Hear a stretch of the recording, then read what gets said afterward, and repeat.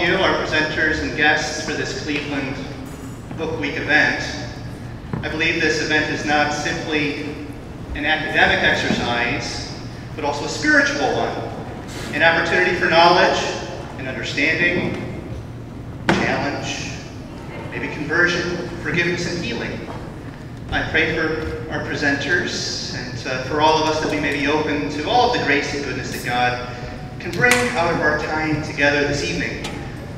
In an honest and poignant document on racism and racial violence, the Roman Catholic bishops of the United States offer the following. He said, racism has been part of the social fabric of America since its European colonization, whether it be the tragic past of the Native Americans, the Mexicans, the Puerto Ricans, or the blacks. The story is one of slavery, peonage, economic exploitation, brutal repression, and cultural neglect. All have suffered indignity. Most have been uprooted, defrauded, or dispossessed of their lands, and none have escaped one or another form of collective degradation by a powerful majority. Our history is littered with the debris of broken promises and treaties, as well as lynchings and massacres that almost destroyed the Indians, humiliated the Hispanics, and crushed the blacks. But despite this tragic history, the racial minorities of our country have survived and increased. Each racial group has sunk its roots deep in the soil of our culture, thus helping to give to the United States its unique character and its diverse coloration. The contribution of each racial minority is distinctive and rich. Each is a source of internal strength for our nation. The history of all gives a witness to a truth absorbed by now into the collective consciousness of Americans. Their struggle has been a pledge of liberty and a challenge to future greatness. Today on the Roman Catholic liturgical calendar is the Feast of the Exaltation of the Holy Cross. I believe it's Providence that we're here together this evening. It's a day when Catholics reflect on the cross. St. John Paul II called the symbol of Christianity, how from that instrument of violence and state-sponsored punishment, God can bring about some goodness, our ultimate goodness, really, our eternal salvation. A tree was the cause of our fall in the Garden of Eden. But when God's Son was unjustly condemned by an angry mob on trumped-up charges and nailed to a tree became the source of life for all peoples of all places and all times. God is so good that out of grave injustice in the past, God can bring about some goodness in our present. That's certainly my prayer again this evening. I hope this event is the beginning of healing that God wishes to work in our neighborhood, especially as the tragic lynching in 1911 took place very near parish property on Lorraine Avenue. You can see it on the maps. And there's been some discussion, and certainly all would be invited in the future to a prayer service of memorial and healing. So if you're interested in something like that, make sure that you sign up at the check-in desk in the front. By honestly facing the sad events of history, nationally and locally, may God help us to learn something today, to make us truly wise, so that history's mistakes, its terrible and tragic mistakes, may not be repeated, but may benefit us for eternity, for the glory of God and salvation of souls. So again, welcome to everyone, and may God bless our evening.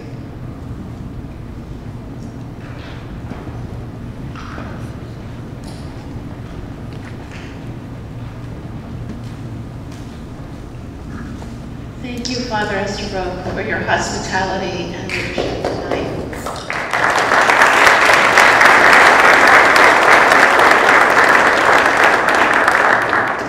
Good evening. My name is Karen Long. I work on the Anisfield-Wolf Book Awards. I'm so proud to be here with you, and my heart is full to see you tonight.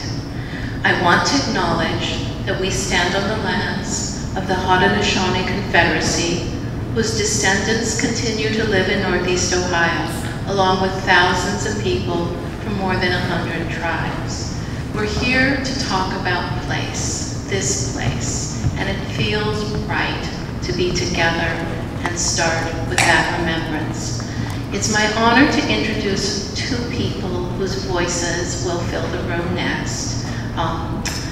Very briefly, Samia Bray is the co-founder of the Black Environmental Leaders of Cleveland. She's a lifelong Clevelander, and very importantly, is the granddaughter of the Great Migration.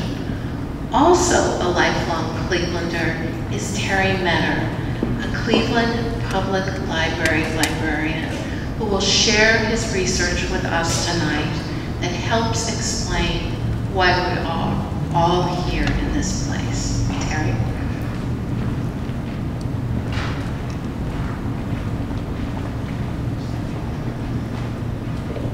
Thank you, Karen, and the Cleveland Foundation, and Father Estabrook for having me here today. I'm really honored to be sharing the stage with Percival and Samia. It's a bit of a homecoming for me because I went to grade school here.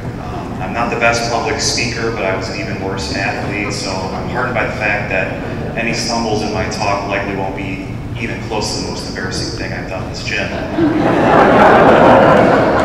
Before I begin, I must acknowledge the work of Dr. Marilyn K. Howard, a recently retired professor at Columbus State Community College. Her doctoral thesis, Black Lynching in the Promised Land, Mob Violence in Ohio, 1877 to 1916, led me to John Jordan's name, which then led to further discussions locally about how to properly memorialize him. I should also point out that almost all of what we know about this event was found in newspapers that were owned, operated by, and written primarily for white people. So we can fairly assume some inherent level of prejudice or even falsehood in the reporting of the events. First, some historical background of Cleveland and the neighborhood. In 1911, Cleveland's African-American population was highly concentrated in the Cedar Central neighborhood.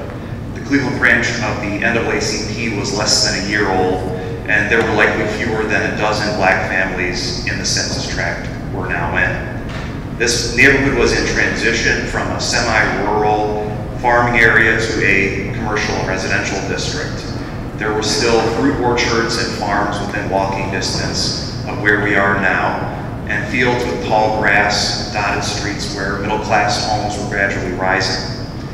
Around 9:30 a.m. on June 27, 1911, a Tuesday, John C. Decker, 28 years old, and Arthur Beamish, 20 years old, spotted a trio of men picking cherries in Deckard's orchard from across what is now Clinton Road, near the Big Four railroad tracks. Decker ordered them off the property, and one of them replied with a demand: "You talk to me like a gentleman." These are the only words we have that can be attributed to John Jordan. Some accounts say Jordan pulled his gun first, but Beamish himself stated that Jordan didn't pull a gun until Decker knocked down one of the other men, and then began chasing the three of them east down Clinton Road with a shotgun. Beamish and other cherry pickers joined the chase. Beamish took Decker's shotgun while Decker borrowed more weapons from neighbors. At one point, Beamish cornered Jordan in a coal yard near Ridge and Denison Road. Beamish's mother cried, "Let him go, Art." But this plea was ignored and the mob continued its chase, doubling back down the Big Four tracks through fields and exchanging shots with Jordan all the while. Jordan cut up north on West 97 toward the streetcar barn at 98th and Moraine, where streetcar employees joined the chase. Newspapers of the day give wildly varying accounts of the size of the mob, placing it from 50 to 200 to as many as 500 in number. One of the streetcar men, Edward Singler, chased Jordan to a field across from the barn where Jordan tried to hide in tall grass, at this point having run at least 2 miles for his life over train tracks and through fields. The two exchanged shots. Jordan was hit 3 times and fell. Shouts of "lynch him" and "hang him up" came from the mob, and only strenuous measures by patrolmen Tennant and Sprosty prevented them from killing Jordan on the spot. The police initially attempted to take Jordan to their station for booking, somehow not realizing that he had been shot. When they finally noticed his wounds, they took him to St. John's Hospital, where he died almost immediately. On that very same day, In time for the afternoon papers, Lieutenant Gilbride of Cleveland Police, 10th Precinct, concluded his investigation and announced no arrest would be made. And he was quick to clear Decker, Beamish, Singler, and the mob all blame. In Gilbride's words, quote, "It had to be done." To quote Mama Z, "No one was arrested, no one was charged, no one cared." Jordan was identified by a photograph of himself bearing his name found in his pocket. The barrenness of his death certificate reveals how little we know about him. File number 35355, age 35, occupation laborer, cause of death, homicide by gunshot. No family are listed, no obituary was written, and he was buried in Parkside Cemetery, a potter's field that was later exposed as a real estate swindle to block the development of a street railway through the owner's country estate in Bedford. I regret that I have not had much more success in attempting to find more information about John Jordan or his family, but I am grateful for everyone gathered here today and the efforts of the Black Environmental Leaders Group to have an opportunity to remember him here today and in the future. Thank you.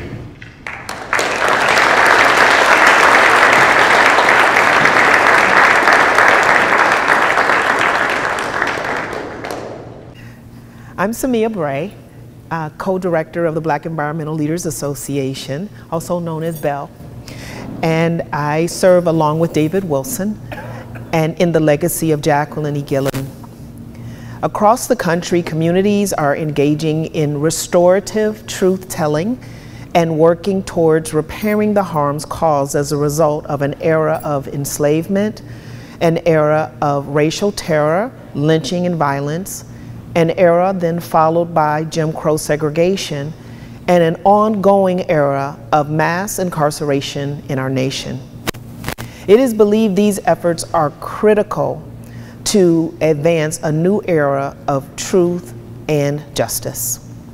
Brian Stevenson, Executive Director of the Equal Justice Initiative, said, "Somebody has to stand when other people are sitting.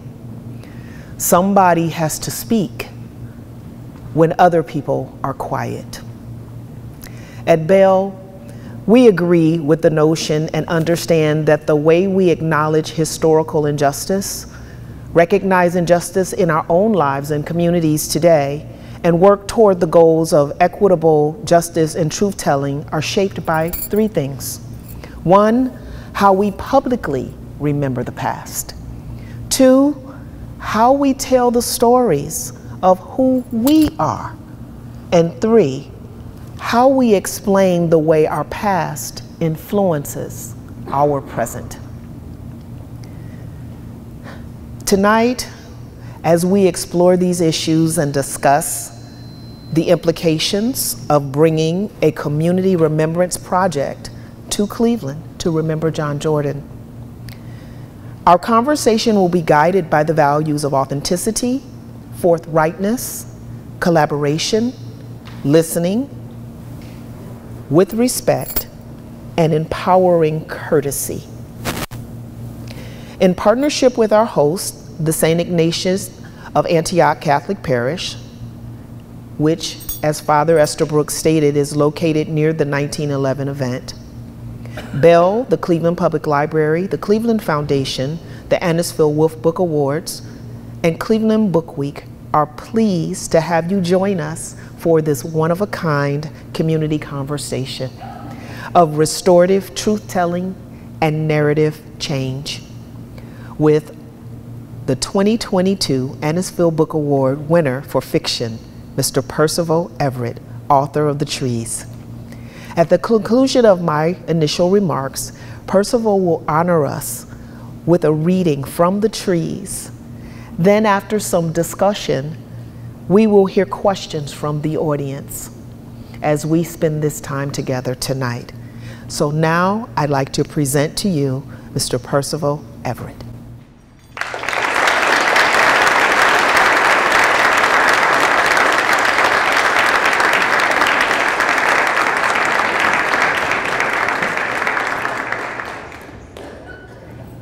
I'd like to start by thanking Terry He allowed Mr. John Jordan 5 more minutes of life.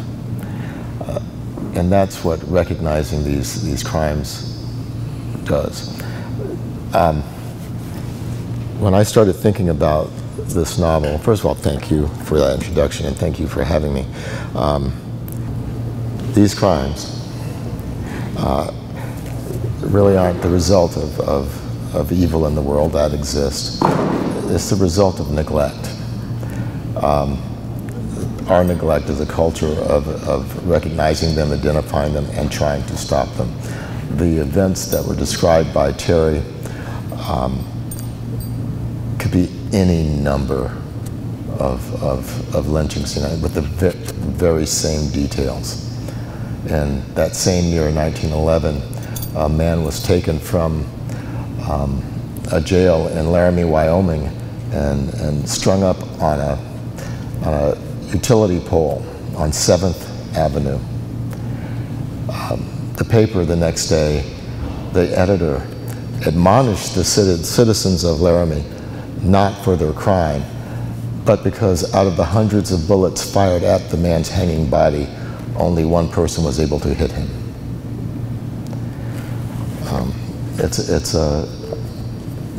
This is our history. And so I'll read this chapter. It feels strange reading it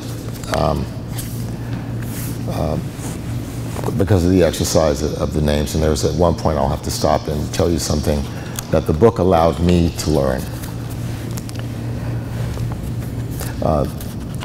This scene involves Damon Thruff, who is an academic who has come to the house of this very old woman, Mama Z, and she has compiled file cabinets full of the history of all the lynchings in the United States since the lynching of her father in 1903 or 1913. Damon Thruff wrote with a No. 3 pencil sharpened with its Phi Beta Kappa penknife. Again and again he scratched out names on a yellow legal pad. He scratched and scratched. Bill Gimmer, Shedrick Thompson, Ed Lang, John Henry James, Charles Wright, Henry Scott, Arthur Young, George Dorsey, May Dorsey, Dorothy Malcolm, Eugene Hamilton, Paul Booker, James Jordan, W.W. Watt, Lemuel Walters, George Holden, Will Wilkins, John Ruffin, Henry Ruffin, Eliza Woods, Anderson Goss, Huey Connerly, Dago Pete, Laura Nelson, William Fambrough, Isidore Banks, unknown male, Tony Champion, Michael Kelly, Andrew Ford, Henry Henson, unknown male, Charles Willis, William Rawls, Alfred Daniels, Manny Price, Robert Scruggs, Jumbo Clark, Jack Long, Henry White, unknown male, Reverend Josh Baskins, Burt Dennis, Andrew McHenry, Stella Young, Abraham Wilson, George Buddingham, Albert Martin, unknown male, unknown female, Richard Puryear, John Campbell, John Taylor, Ernest Green, Charles Lang, Ed Johnson, Andrew Clark, Alma Major, Maggie House, Nevlin Porter, Johnson Spencer, James Clark, Levy Harrington, Jack Minho, Albert Williams, Will Brown, Wyatt Outlaw, John Stevens, Perry McChristian, Felix McWilliams, unknown male, Bartley James, John Campbell, Eugene Williams, Robert Robinson, Rob Ashley, Cleo Wright, Lemuel Walters, Benny Richards, Lloyd Clay, Richard Price, Jim Waters, Frank Livingston, William Miller, Barry Washington, James Chaney, James Jordan, George Armwood, Sidney Randolph, George Taylor, James Carter, Emmett Divers, Smiles Estes, Dick Lundy, Jenny Steers, unknown male, 16 adult men, John Peterson, Frank Morris, James Byrd Jr., Albert Young, James Reed, Fraser Baker, James Scott, Joseph Smith, Francis McIntosh, George White, Zachariah Walker, Tom Moss, unknown male. Calvin McDonald, Elias Clayton, Elmer Jackson, Isaac McGee, Will Stewart, John Holmes, Thurman Thomas, Elijah Lovejoy, Amos Miller, Jim Taylor, Elwood Higginbottom, Wade Thompson, Nelson Patton, David Jones, Ephraim Grizzard, Samuel Smith, 11 adult males. Angelo Albano, Firacato Villarosa, Lorenzo Saladino, Arena Salvatore, Giuseppe Venturella, Francesco Di Fata, Giuseppe Di Fata, Giovanni Cerami, Rosario Fiducia, Sanford Lewis, unknown male, Miles Pfeiffer, Will Temple, Robert Cross, John Heath, Matthew Williams, and I'll pause here. I'm going to the last names I'll read in this list before the text starts again, are David Walker. And I received a letter just a few weeks ago, because in my book, the next name is David Walker's wife, and the next name are David Walker's 4 children. Someone wrote me, a woman in Tennessee, and told me what David Walker's wife's name was. Her name was Annie, and so I'd like to amend the text here. David Walker, Annie Walker, David and Annie Walker's 4 children. Well, the fuzz is gone, Mama Z said as she entered the records room. She was talking about the police. She observed the open dossiers and Thruft's disheveled appearance. Damon looked up. The FBI lady, Mama Z said. She studied Damon's red eyes and then the pages in front of him again. What are you doing? I'm writing their names by hand. Damon sharpened his pencil over a sheet of white paper. Mama Z pulled the pad toward her and looked at the list. Why are you doing this? She asked. When I write the names, they become real, not just statistics. When I write the names, they become real again. It's almost like they get a few more seconds here. Do you know what I mean? I would never be able to make up so many names. The names have to be real. They have to be real, don't they? Mama Z put her hand against the side of Damon's face. Why pencil? When I'm done, I'm going to erase every name and set them free. Carry on, child, the old woman said. Then the list of names continues for another several pages. Thank you.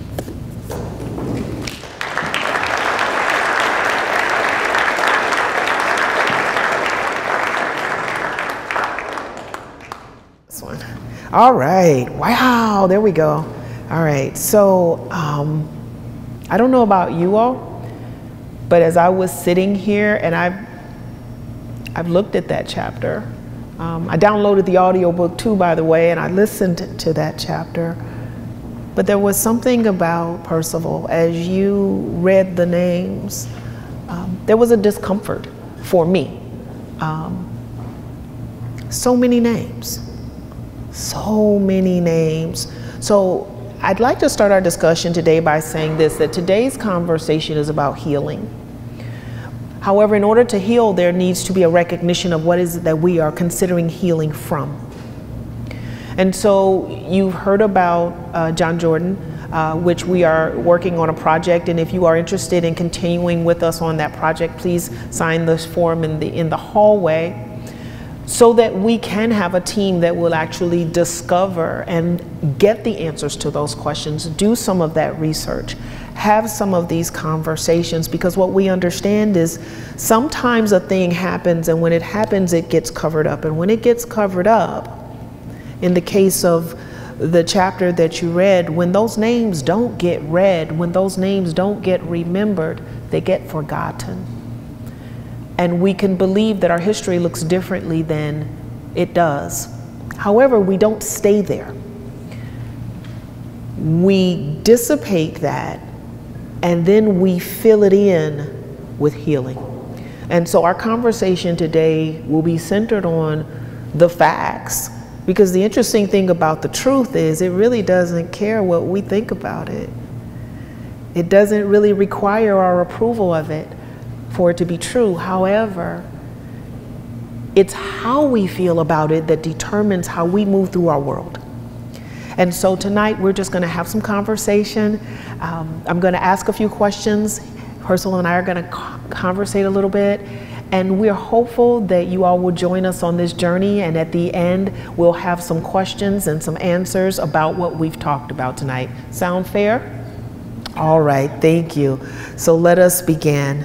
So Percival, in the reading that you just did, you shared the names from one of the chapters of your book. And from your perspective, can you speak to us about why saying the names of each person is so important enough for you to dedicate an entire chapter? If you could speak to us about that. Well, it's because each of these people experienced individual lives. They weren't a group of people. They had their own wives, children, mothers, fathers, and reducing anyone to a statistic it cheats them of their humanity. But you mentioned this idea of healing. The idea of healing, as a novelist, as an artist, and as a African-American man, I have no interest at all in healing. My interest is in exposing the wound. I'll tell a very brief story that at first will seem to have nothing to do with this. I ranched for many years. I had horses. I especially am fond of mules, and I had a mule, my ride, who had one day developed a lump on his neck, and that lump kept getting larger. And one day it was football sized, and it was hard to get a vet to come way out to my place. He would occasionally, and one day I was standing there with my ranch hand, and I said, "We're going to find out what's in there." And I stuck a 20-gauge needle into his neck and tried to pull out whatever was in there, and nothing came out. So it wasn't fluid. And it bugged me, and it bugged me. And finally I said, "We're going to cut him open." So I sedated the mule, and I sliced open this huge lump on his neck. And we went rooting around through there, and I couldn't find the cause of it. But I left it the way one does with an animal who lives outside. I didn't stitch him up. I just left it open, irrigated it, let it granulate, and then the lump was gone. I didn't find the cause of the problem, but addressing the problem solved the problem. I will never understand the thinking that allows people to kill other people indiscriminately. I don't want to understand what allows people to do that, but I know that they do. I don't need to heal from that evil. I just need to move on with the knowledge that it is not necessary. So that's where. No, I appreciate that, and I'm so grateful that you shared that perspective with us as we imagine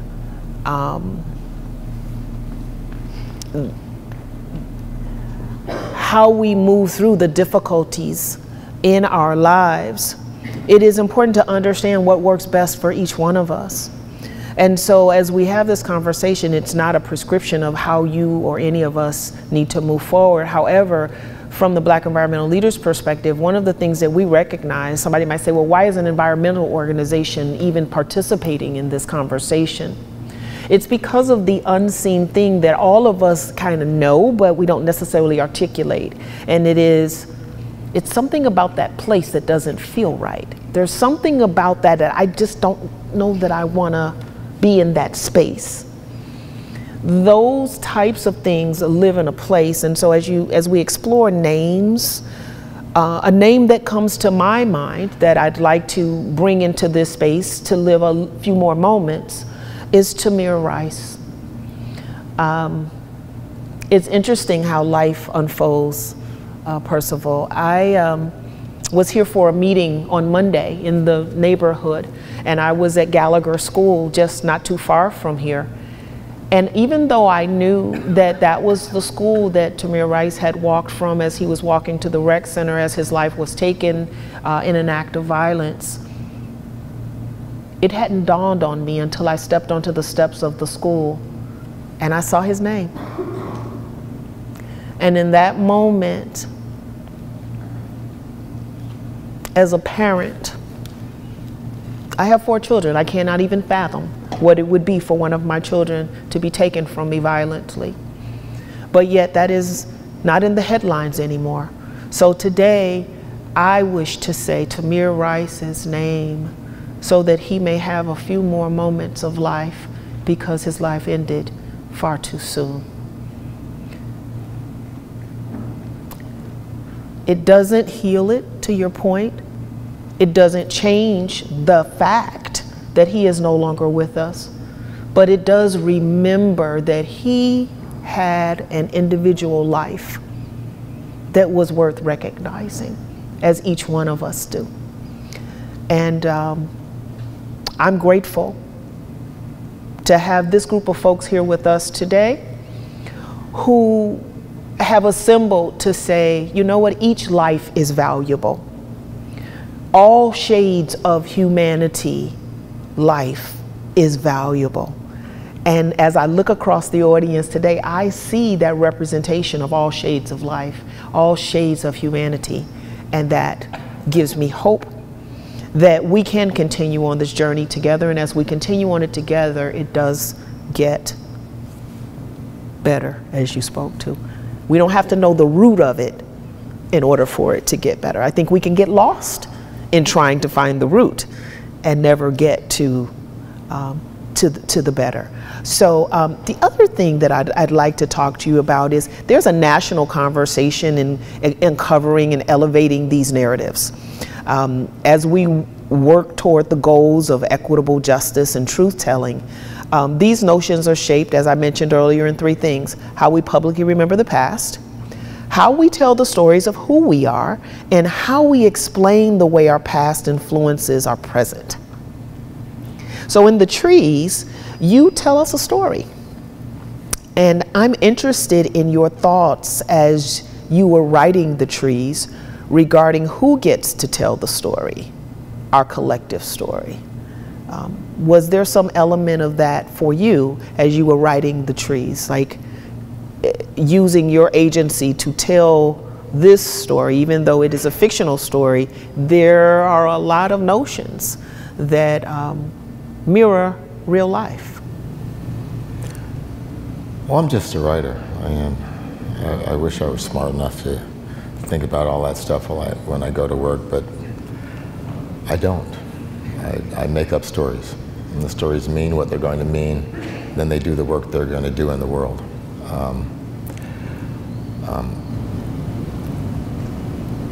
Most of my work is research,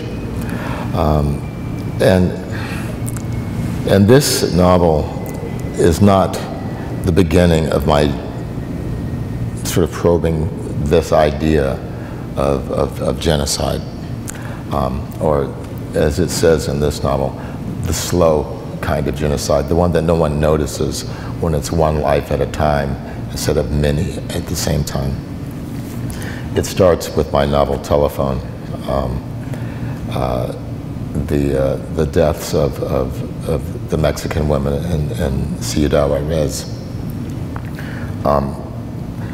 which is an awful, amazing story that we walk around not knowing about. Our culture doesn't recognize it. Perhaps 700 women dead and missing in this one place.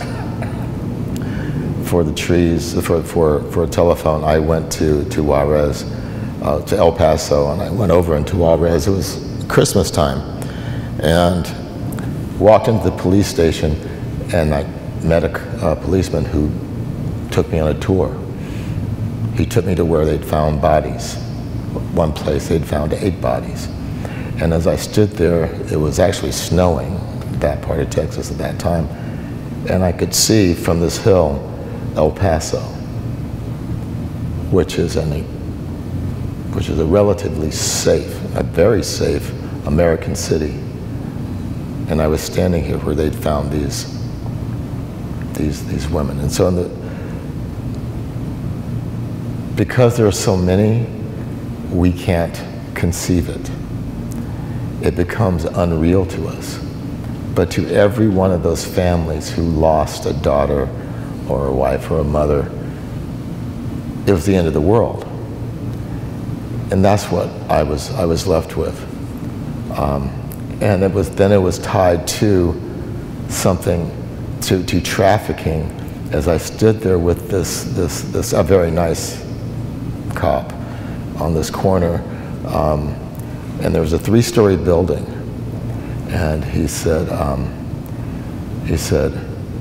the 3rd floor, that's where the cartel is. And I said, what's on the other 2 floors? He said, a brothel.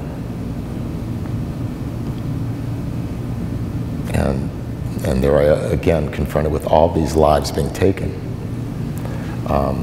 but in a different way. And so, this is a funny book, and you wouldn't know it to hear me talk about it like this.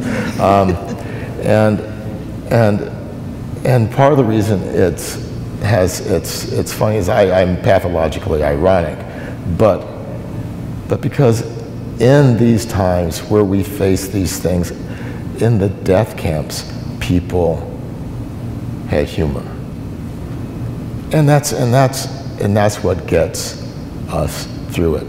That's what makes us who we are. Through the history of black people in this country being slaves, those slavery years are full of humor. Cakewalks and songs, which leads to ironies that we can't even, it's hard to even understand. The fact that white people would dress up as minstrels and then perform cakewalks, which were performed by black people to make fun of white people, but the white people performing the cakewalks had no idea of the uses of these things. That's what history gives us, the opportunity to appreciate those ironies and to laugh and to understand that life continues. And life definitely does continue. At this point, I'd like to take a little bit a walk back in time. We've talked about John Jordan, and I'm curious, are there patterns that stand out for you as you think about the writing of the trees, you think about John Jordan, and you think about even the state of our country today? Patterns.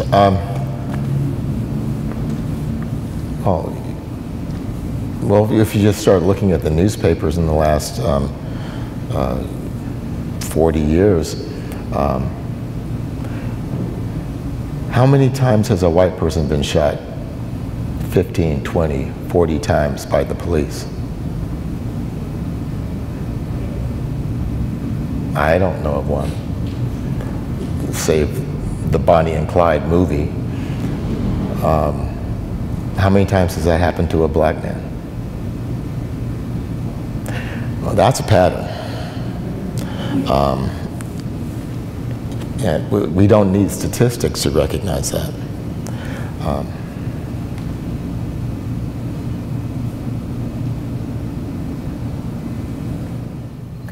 So as you think about patterns like that, and I'm going back to your analogy about, working on your farm, exposing the matter, and then it healing, or it being resolved. what do you see, or do you see a path forward in that regard that we could glean from? Again, I'm just a writer. Anytime you look to an artist for advice about life, is that's a bad move. Well, I've been told that writers and artists are probably some of the most creative thinkers and most innovative thinkers. So perhaps it's not the advice. It's. I mean, the fact that I choose to write fiction to make a living is ample evidence that I'm mentally deficient. I can expose the. I can create a world and tell a story, but no work is complete until the reader comes to it. That's where the meaning gets made. I'm not smart enough to make the meaning. But I have some talent in raising the questions, and so that's my job. And all meaning is personal. What my work means to me is not, should not, cannot be what it means to any of you. So have you, as you've traveled and you've spoken to people, and I know just sitting next to you in the audience, numerous people came up and said how much they were enjoying your book. Can you share some of the stories about that people have brought to you as far as what your book did for them as they read it, and how it impacted them, perhaps in ways that kind of surprised you? I don't know, I don't listen. You know, it's yeah. It's nice when people read the work. I would I would be happy if they never associated me with it. I suffer from what we in my house call work amnesia anyway. You could open this book and read a paragraph to me and I would have no idea where it's from. I forget it because I'm working on something else. One thing I can say about making any kind of art, making fiction in this country, is every bit of literature created through this American experience is about race, no matter who has written it. If there is no race in it, that was a choice made by the writer, which says a lot about their ignorance or desire to ignore this essential feature of the American experience. I have a very quick story. I used to work ranches in Idaho, and I was delivering cows to someone in Baker, Oregon. And I'll give you an idea of what the Pacific Northwest, east of the Cascade Mountains is like. I became known as the black guy just by driving through Idaho. But I stopped a woman on the street to ask her where this address was, the man who owned the feedlot. And she looked at me and she looked around and she said, "Yes, it's 3 blocks that way." And I said, "It can't be nearly that far." But that was where I was, and that's a very American experience. Yeah, no, I mean that's a great story, because I think one of those things around race that, as we talk about the book a little bit more, I'd love for you to speak to the impact, if at all, you thought it would have or could have on your children. I mean, as parents, we think about how does the work or does that impact you? The work that we do, does it have any influence or any insight for our children? No, we always hope. Here's hoping, right? Well, I have sons. I have brown sons. I have to have the talk with them, what's become known as the talk. When I was a kid, it was just, well, common sense. The white guy with the gun and the badge says, "Get on the ground."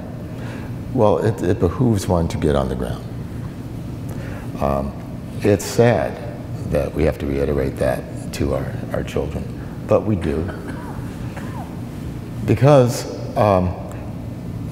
this American experience wants us, we want in it, to find progress much faster than it actually happens. As a teenager, my instinct was to say no.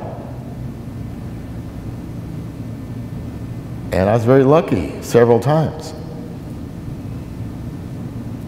That's stupidity. It's not wrong.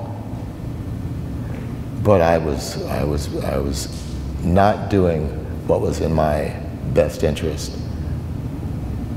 That said, I'm really glad I said no. And maybe that's a part of what drives us to make art in this culture. Yeah, I mean, I would say to write a book like The Trees, even though it does have humor in it, it's still dealing with a very heavy topic, a topic that is not one that we've been socialized that we should be talking about. And so there is courage there that I'd just like to uplift, and I'd like to thank you for having the courage, whether it is the women that you mentioned earlier, or it's the characters within this book. There are so many other things you could be writing about.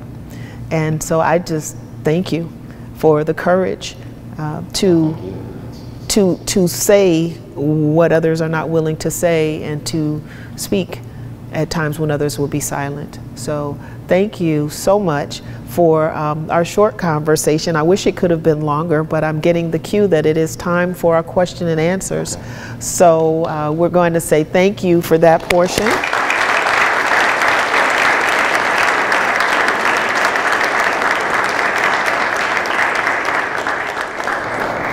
And we are ready for whoever is answering or asking the questions.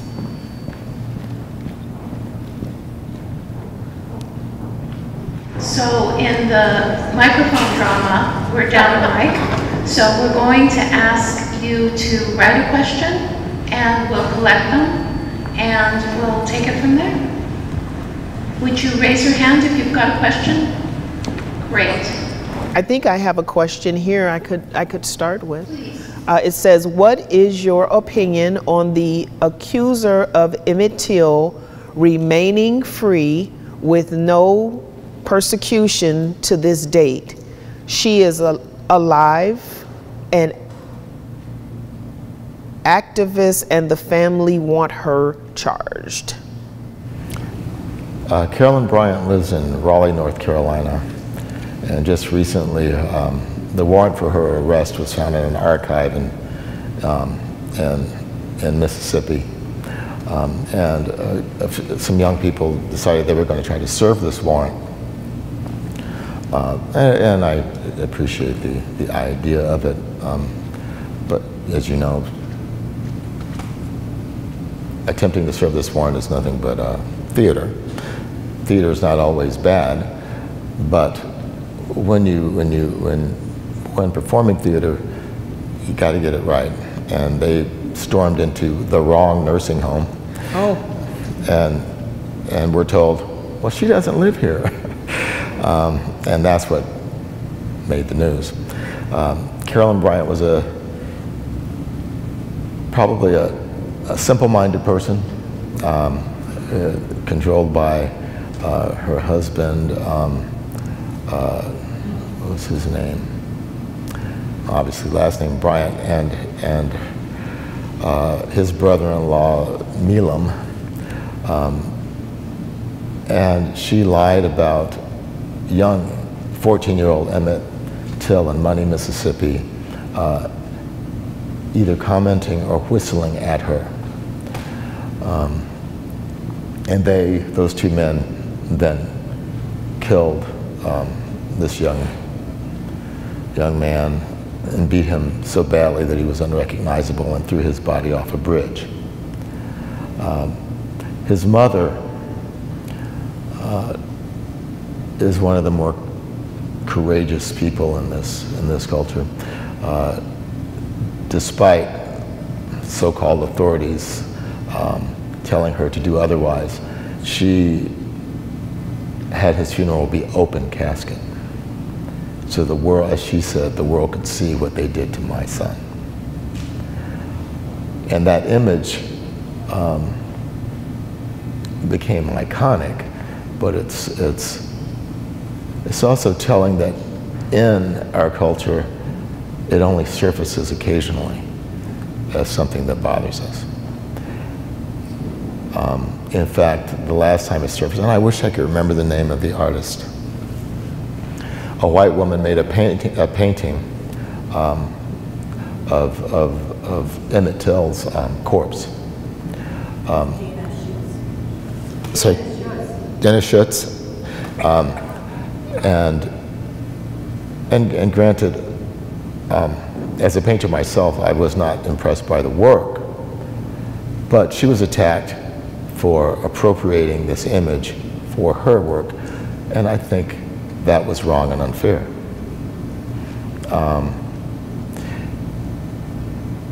None of this belongs to any of us individually. It belongs to us as a culture.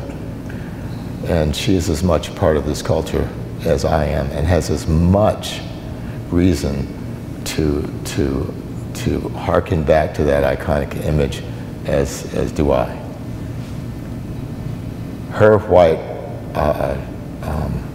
not ancestors literally, but white America, if we view it in that way, is responsible for that death. She as an artist has to deal with that in the same way that I, as a member of that victims, and I use that word with quotation marks, victims, culture and society have to deal with it. Finally, we're just American having to deal with this very ugly past. Anything that gets us looking back and talking about it is viable as art. And one of the things that I think we have come to do as a culture is, instead of cutting open the mule, is we decide we're going to virtue signal and tell each other who can and who can't have some proprietary feelings about the evils of our past. Yeah, I agree. I think that turns into a place and a space where we can get stuck. And when we get stuck in those spaces, we don't get past that space. We just get stuck there. No, that's what the problems with liberals too. I mean, I'm as left as you can get, and it drives me crazy that the spineless crazies on the other side come up with slogans all the time. Well, we come up with 8-page position papers explaining how complex the problem is. Right. That doesn't get people to the polls. It does not. It gets us stuck. So I have a couple more questions if you're up for them. Okay, so can we talk about the names of the characters in the book? The jokes within the names, the humor, and the meaning. How do the fictional names interact with the real list of names that you read earlier? Well, there's a real power in naming. And that was some of my power over the people who are the villains of this book. They're not necessary for the work that the book does. It adds another level of meaning for me. But this is, if my parents had named me Conway Twitty Everett, I'd be a country music singer. Words do work, and at least in the text here, there's meaning behind the names that allows me some shorthand. And again, because I get bored, I was having some fun, being perfectly honest with you. Please speak to some of the names if you don't mind. I don't remember them. The only one I really liked was the governor of South Carolina, who was, no, I can't remember that. Pinch Wayface. And no, I forget this stuff as soon as I make it. So.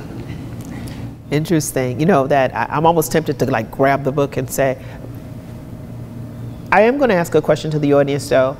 The person who asked this question, if you are here, when you wrote this, there was a name or a couple of names that inspired you or you found some delight in. Do you mind saying a couple of those names? Yes. Red Jetty. Oh, well, that's redneck. A jetty is an accent. Yes. Is there another? That's the one that made me laugh. That's the one that made you laugh the most? Okay. May I ask, what was it about it that made you chuckle out of all the names? It's a clever workaround for redneck, and again, I was really interested in these sort of comic names juxtaposed alongside a list of very real names and what that allows you to do. Mm-hmm. So was there any type of juxtaposition? Well, there's a it creates a buffoonery for these characters. But one of the things that you experience growing up as a black kid, especially when I grew up, was you saw these characters on television. You saw the wide-eyed black porter in the old movies, and every time you saw a black figure on a crime show, it was a pimp or a druggie, and as we became more aware in the culture, what's interesting is that, well, late at night I can still turn on the television and see that wide-eyed black porter, despite our awareness of it. And so the novel becomes a bit of turnabout. The characters depicted in here aren't they're extremes. The white characters are extremes and stereotypic in the same way that black characters have been stereotyped in other forms of entertainment in our culture. So it's a bit of turnaround. Yeah. And I'd be interested, I know we don't have time to talk about it more tonight, but you know, like, how does that feel being on the other side of that when we've all been socialized that it goes very much like what you said initially, that it's the black characters, it's the buffoonery of that, and to have a little bit of that turnaround, it's like, is that odd? Or I know you didn't care. It's great fun. And it is, what's interesting is it bugs some people. Or aren't these people, they don't really exist, do they? It's a novel. None of them exist. The only ones that exist are the ones on that list. Yeah, thank you. I have another question here if you're, okay, so is there an experience of joy or a smile that came as you learned from the people, your characters and stories? So as you were moving through the story, was there any moments of joy or smiles that came to you? There must have been, because I finished it.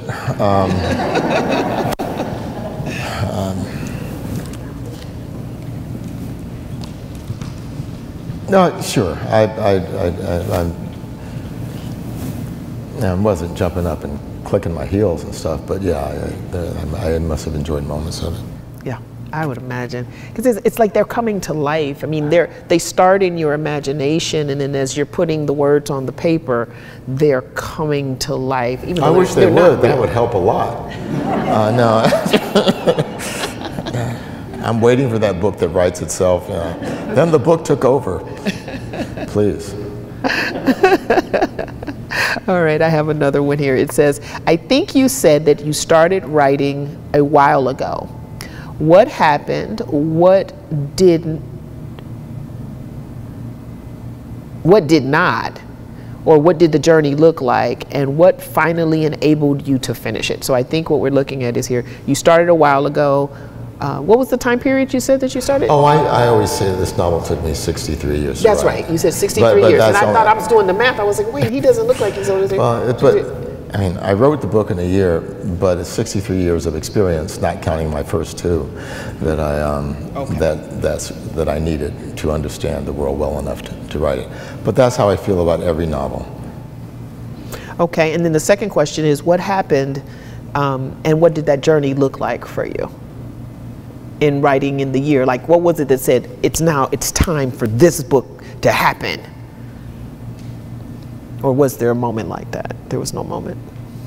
Well, I actually remember the morning when I started this novel. And the wonderful irony of that is it came from my listening to a traditional black work song, the slave song actually, or sharecropper song, sung by a white man. Lyle, and with black singers behind him. Lyle Lovett, the country singer, who writes great songs, but he does a cover of the song "Ain't No Mo Cane," which has the verse, "You should have been on the river, and you should have been on the river in 1904. You could have found you a dead man at every turn row." Wow. And it's coupled with a version of the song, another version of the song called "Rise Up," and that is where this novel started. So I credit Lyle Lovett for having. You credit Lyle Lovett for the inspiration. You heard that song and you said, it's time. 63 years is happening. Yeah. Okay. Yeah. So, and then the last part, okay, so I guess that finally enabled you to finish it. Well, I don't know what to name. How I finish things by putting my bills on my desk is how I finish things. It's always, so are you telling us, I'm going straight in on this one, are you telling us that this race-based conversation is an economic one? This is America. If I were trying to get rich, I wouldn't be a fiction writer. Likewise, if I was trying to get at truth, I wouldn't sell deodorant. If you were trying to get to what? I missed that last piece. To truth. Oh, if you were trying to get to truth, you would not sell deodorant. Yes. I agree with that, and thank goodness. Yes, go ahead. So part of my job as an artist is to be able to make the next thing. And that's what I tell my students too. You can be as high-minded about the world as you like, but if you can't find a way to put your work into it, well, you can be happy with it and that's it. Yeah, that makes me think about another concept that I find great comfort in, and it's this notion of whatever you do it as though you are doing it for your beloved. And that speaks to, what is the motivation for your work, at least for me, because, you spoke earlier as a black man, your experience, I know for me as a black woman, in my experience, there are times that my heart is actually broken, sincerely broken. And there's choices to be made, right? It's like, okay, you can kind of just lean in on that. It wasn't right, it hurt, whatever. Or you can use things like humor to come up out of that, because at the end of the day, there's still a contribution that each one of us has to make. We've all been socialized to a standing or a place. I know for me, typically, it's like, know your place, be in your place. You can't be a black woman with too much voice, too much opinion, too many ideas, makes people uncomfortable. That's not your place. Get back in your place or there's gonna be repercussions. To me, sometimes that feels like a form of character lynching. Oh yeah, I never listened to that. The example is Billie Holiday. She sang Strange Fruit until the United States government tried to stop her from singing the song Strange Fruit. But she wouldn't stop. That impacted her career, didn't it? Quite significantly. And probably even a more moving song than Strange Fruit having been written by a white man, it's still quite a great song, is Nina Simone's Mississippi Goddamn, which has in it a layer and a level of hurt that very few songs achieve. True, true. So I'm sad to say that I think our time has come to an end. I have just one more question here that I put before you, and it says, why was Mama Z treated so charitably?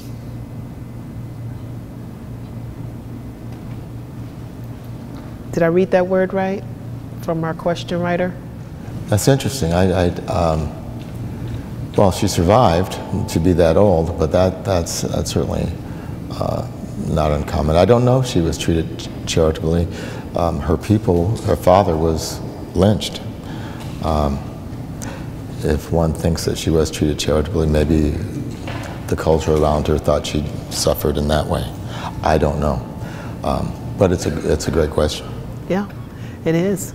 Well, thank you again. I think we're ready to move to Karen to take us to our next stage of the program. Thank you.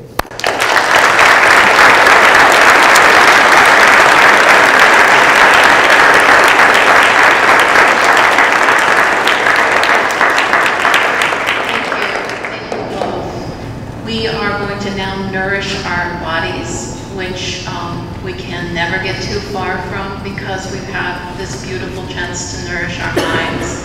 And then, with the food from the neighborhood, we have an opportunity with Max paperbacks and to have more nourishment, have more Percival Everett in our heads, have more chances to be together thanks to you all showing up. So hooray, and let us eat.